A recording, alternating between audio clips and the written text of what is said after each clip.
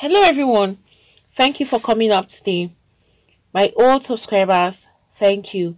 And to those that are viewing for the first time or that have not subscribed, please click on the subscribe button and the notification bell so you get notified each time we upload a new video. And to my new subscribers, thank you for subscribing. Please do not forget to hit on the like button.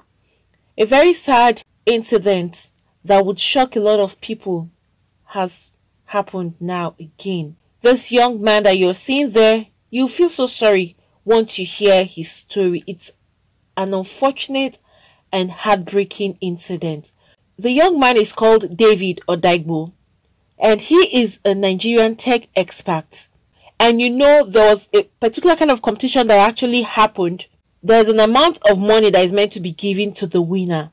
And after that particular competition, this young man emerged as the winner and he was given $125 million.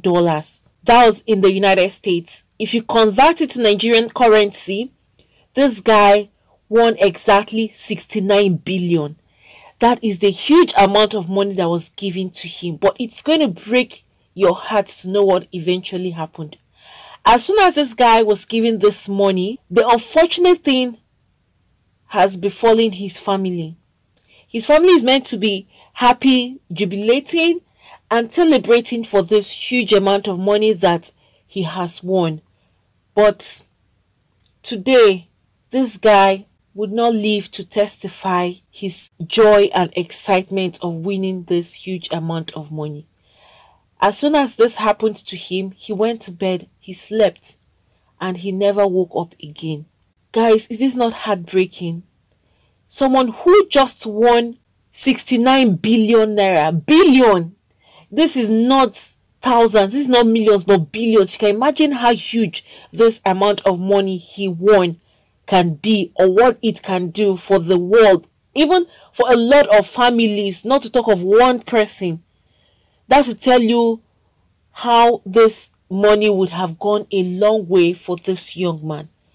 After all his struggles and efforts, after all his winning, in the end, this guy is not living to even have a taste of a dime out of this money. This morning, his brother is saying that this morning, his brother, and who is also a CEO of Retina Owl Health, Mr. Stephen Odaigbo, narrated how his brother passed away with a very sad note he penned down. He said that his brother was fully vaccinated and was not even suffering from any form of COVID-19 symptoms. There was no symptoms at all. He was so healthy and strong.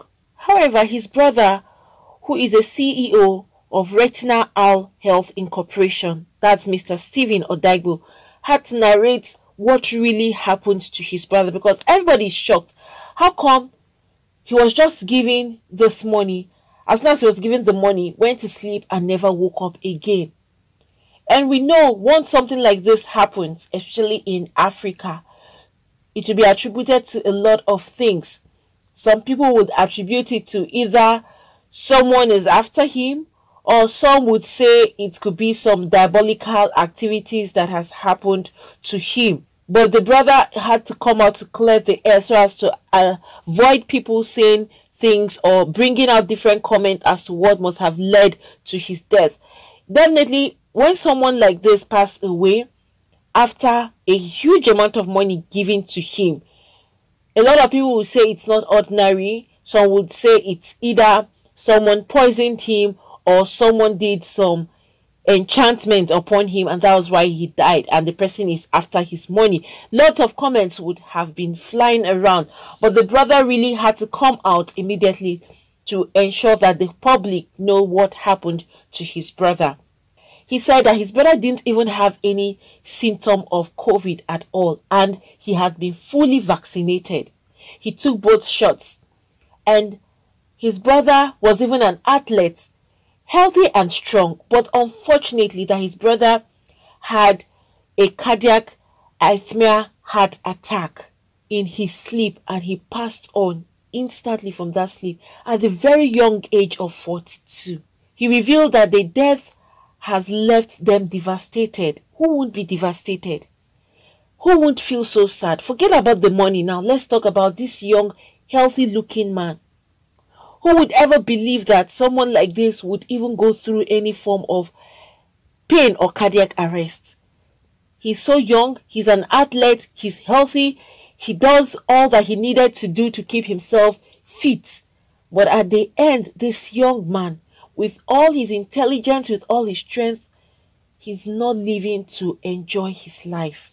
After winning this huge amount of money, for him to even have something for himself, but death just said no to this man. And before his death, David wrote an algorithm for automatically dictating threats at airports, and it won that 125 million, which was a contract from the Department of Homeland Security, bidding out companies backed by billions of dollars. There was a lot of people that actually came out to show that they can actually write down this algorithm, but it was just this young man, this Nigerian guy who is based in the United States, that's David Adegbu, that actually succeeded in writing this algorithm for automatically dictating threats in airports. And you know, such kind of assignments that are being given, or such kind of research, once you hit it and you get it right, they are ready to go any length to pay you whatever amount you even want, because these are researches that only people that really know it deep down can come out with something successful. He actually did that and came out with the technique and everything. So the United States official and government was so excited knowing that this was the only person that came out with a success in his algorithm that he wrote. It's really a painful one that this young man has passed away. Look at someone who is this talented. Imagine how many people had come out to say that they can actually write this algorithm. A lot of people participated, but in the end, it was just David alone that won this particular write-up of the algorithm. When you lose people that are highly talented like this, it's really a painful one. And his brother described him that he was a kind, gentle, brilliant, and humble young man. He also had a PhD in computer engineering and was a Kaggle Grandmaster, the highest attainable skill level in practical machine learning. And he also introduced it to his elder brother. You know, he had the knowledge, he was very intelligent, he didn't want to keep it to himself. He also taught his elder brother.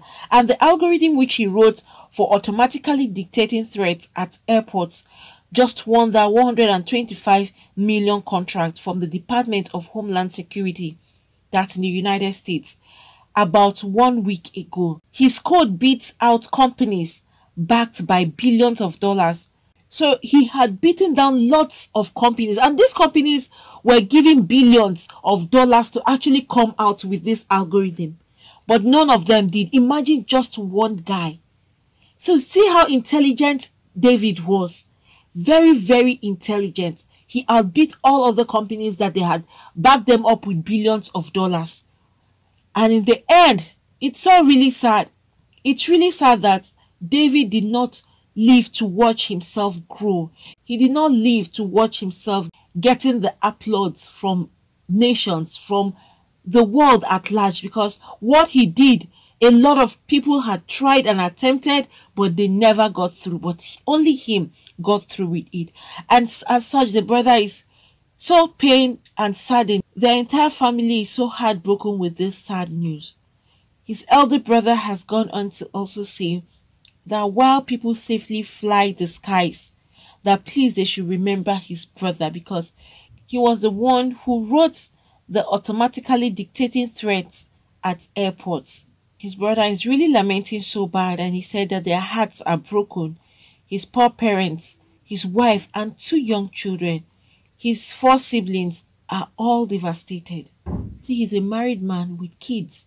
Also, the elder brother is saying that himself and his younger brother David had both interests of each other at heart, and they would often talk for hours, and that their connection was rare and precious. They ended the phone conversation with "love you."